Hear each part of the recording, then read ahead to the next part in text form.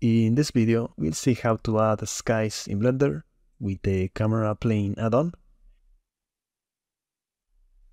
First things first, go to Preferences, in Get Extensions, search for Camera Plane, then click on Install.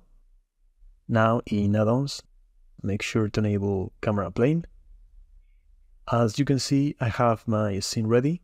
You can find the water shader on my Gumroad, and also I have a tutorial for that. You can find it on my channel. Just add a camera, select it, then go to Object Properties and find Camera Plane. I bought these images on ArtStation, but you can find free images on pexels.com, for example. Just search the image and hit download. Okay, I'm gonna select my image, and now the image will copy the camera rotation. Okay, so select the image. Now go to Object Properties. Under Camera Plane, I can change the distance.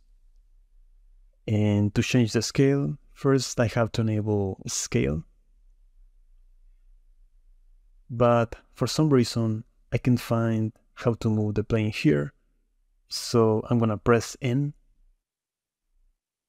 In Location, I'm gonna right-click on the Y-axis and delete Single Driver,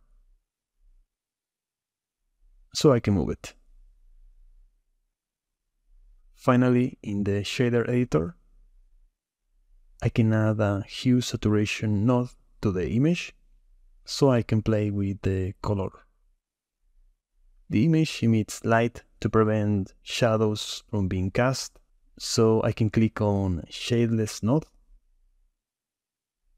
In Emission, I can modify the strength.